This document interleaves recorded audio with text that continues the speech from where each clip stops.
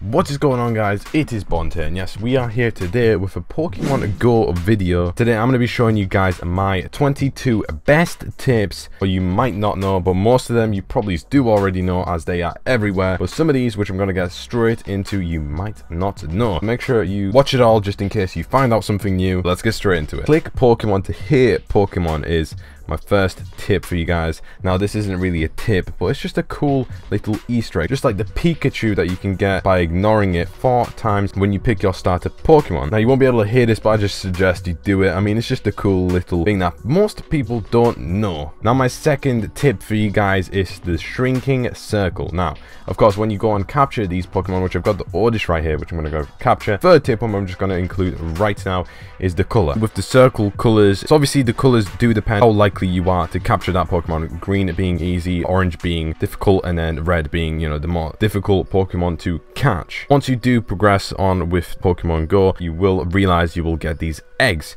Now, these eggs, you have to basically walk in order to hatch these eggs and get the Pokemon out of them. Now, there is a way of how you can do this without walking, and that is cycling. No, not driving. I wouldn't suggest you do that. And why cycling works rather than driving is because you got to keep under 25 miles per hour in order for it to count as you walking.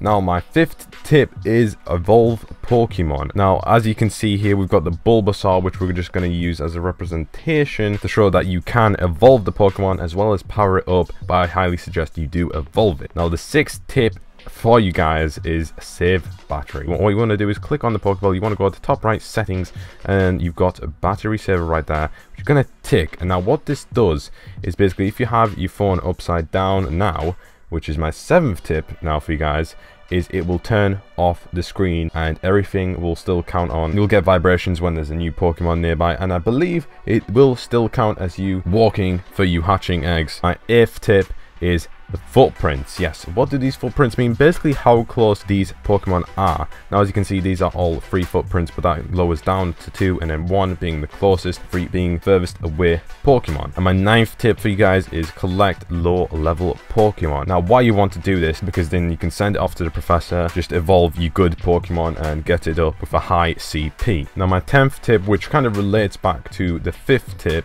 however this is different, is to evolve your Pokemon first. Save your candy for any Pokemon and make sure to evolve them rather than powering them up, as they will be stronger. And now my 11th tip for you guys is to sort your Pokemon. This, when I saw this, I was just like, yes, I need this, because look, combat power, this is what I want always to see at the top of my best Pokemon right there. You got the Golbat, Clefairy, and Weeping Bell, and it is a very nice way indeed to sort out your Pokemon. My 12th tip for you guys is to use incense and a lure module, and the reason for you to use this is basically Lucky Egg gives you double XP for half an hour. And now the reason I say use incense and lure modules as well is because that, as you can see here, brings all the Pokemons to your location, which if you keep on catching those Pokemon again and again, you will level up really fast. Now, for my 13th tip for you guys is the grass animation. Like, you know, what does it mean? Now, most people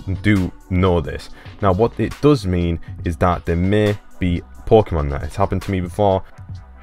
And as you can see on the screen right there, there are some green leaves. I don't know if you guys just saw that, but it's basically like a grass animation, and that could mean that there is a new Pokemon and or multiple amount of Pokemon that you can later send off to the professor. Now, my 14th tip for you guys is that you can name your Pokemon. I mean, I didn't really expect this to be in it, but here we go. We're just going to rename Rattata to just a rat.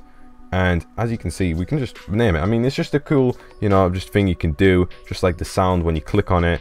And as you can see right there, we have renamed Rattata to just a nickname. So yeah, you can just rename it. It's just a little cool thing that once again, you can kind of organize your Pokemon once again. Now, my 15th tip for you guys is that yes, you can catch Pokemon by just standing still and not moving. Now, I got level 6 by not even going to any Pokestops or gyms. My 16th tip for you guys is that nothing at all tracks when the app is closed. So once again, you have to have it open. I kind of repeated this earlier. And the best way you can have it on is make sure you click that battery saver favorite option once again, but nothing at all tracks, not even the eggs that you have to hatch. And my 17th tip for you guys is to claim free daily items. Now what you want to do is go over to the shop, and at the top right there will be like a defender bonus that you can click. Now however, you do need to assign a Pokemon to a gym in order to get this, and it's within 21 hours that you can just collect it, and you have to make sure the holder of that gym. My 18th tip for you guys is that you can transfer duplicate Pokemon.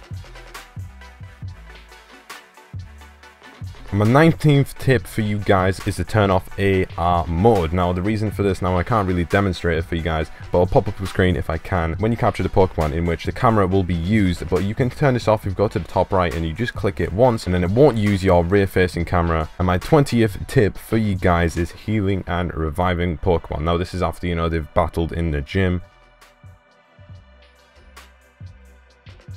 Now my 21st tip for you guys is that Pokestops do refresh every 5 minutes. So that means you can literally just do a lapse and keep on going back to the same Pokestop within a minute, so you can keep capturing those Pokeballs, potions, eggs, etc. So that has been it for this 21 tips from me on Pokemon Go, and I hope you guys did find some tips that you didn't know of yet in this video. And make sure to drop a like if you did enjoy, subscribe if you are new. Thank you for watching as always. Hope you guys have a legendary day. Peace.